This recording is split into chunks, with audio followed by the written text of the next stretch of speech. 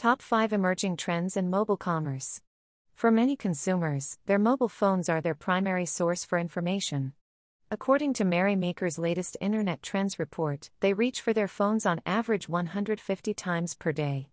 This statistic presents enormous opportunities for retailers to harness the unique power and influence of mobile.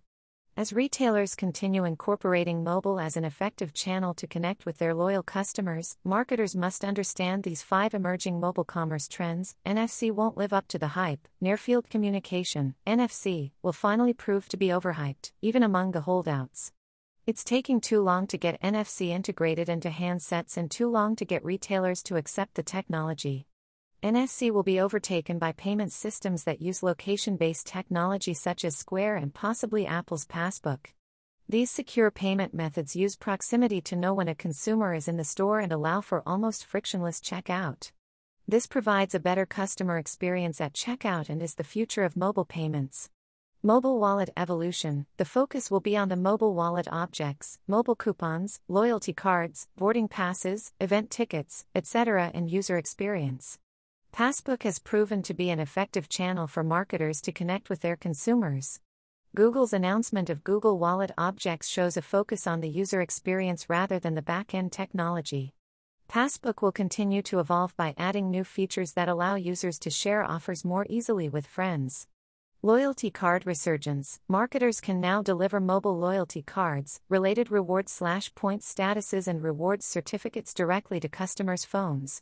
This drives average visits per customer and extends the overall lifespan of the customer relationship. Customers expect loyalty programs to be mobile-friendly, allowing them to earn and save points to their smartphone in real time. To date, most mobile wallet usage has been focused on offers and boarding passes. Marketers will realize how effective the mobile wallet can be when it comes to loyalty. In-store personalization. Apps will become personalized and more helpful in-store and will adapt based on a customer's location. For example, if a consumer has a retailer's app, the app experience will change once he or she enters a store. The app transforms into an in-store locator with a map of the store, alerting customers where items are located.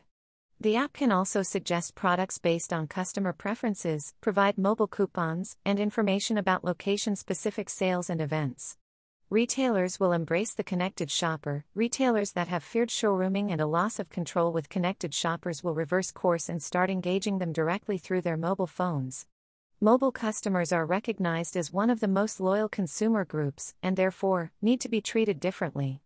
Instead of sending connected shoppers the same incentive through multiple channels, email, web, SMS, etc., mobile customers will receive specialized offers based not only on their preferences, but on factors such as time of day or specific locations.